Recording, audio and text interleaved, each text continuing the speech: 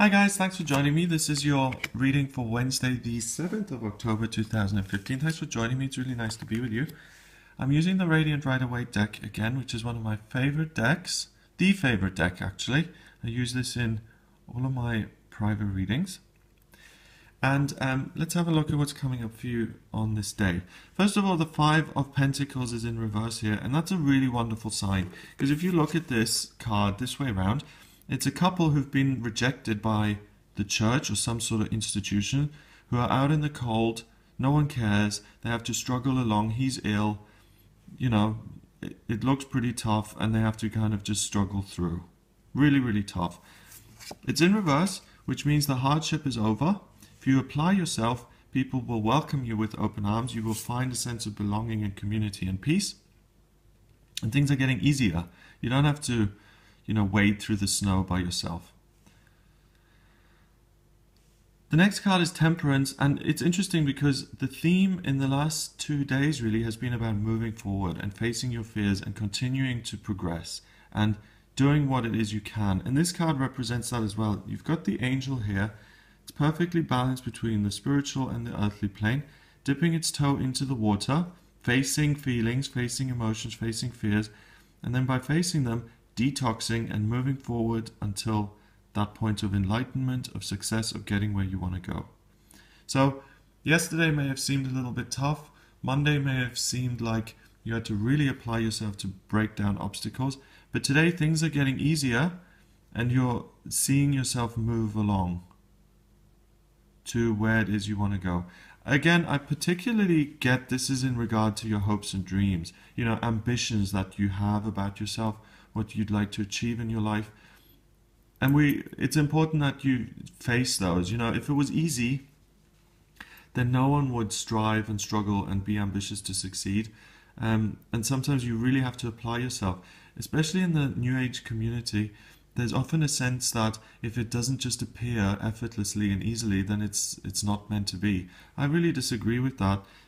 Some of the things that you want in life, you really have to work for. And sometimes it doesn't feel amazing. And sometimes, it's important to just put in the legwork to get to where you want to go. The final card is the Two of Wands in reverse. The Two of Wands, you can see someone holding the world in the palm of his hand and having total control, feeling empowered, feeling full of passion and joy. He couldn't be any redder if he tried. And he's standing on the threshold of moving forward in his life.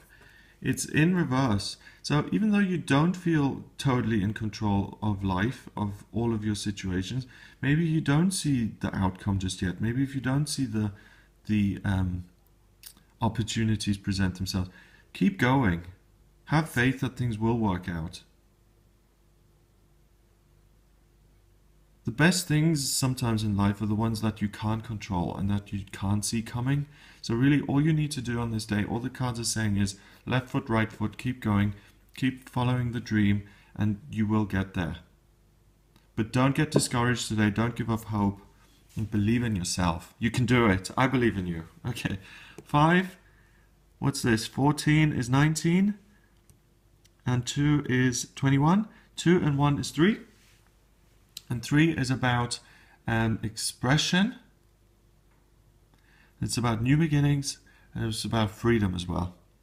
So continue on that path and you will find what it is you're looking for. But it may, the day itself may have an air of, I'm kind of bumbling along, I'm kind of working my way through things.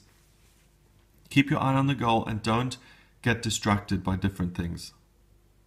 Don't say, oh, I'm not making progress here anyway. I'll go to the pub and have a liquid lunch. Or these paintings that I'm doing are uninspired. Let me just throw them out and do something completely different. Or this health situation is never going to get better, so I might as well go back to eating McDonald's. Don't go into that mode. If you go into that mode, you flip this card around and things get even harder. Sometimes we just got to hang in there. Have a wonderful day. If you'd like a private reading with me, then please get in touch via my website. It's gregoryscott.com. Click on the readings tab and you'll see the types of readings that I offer.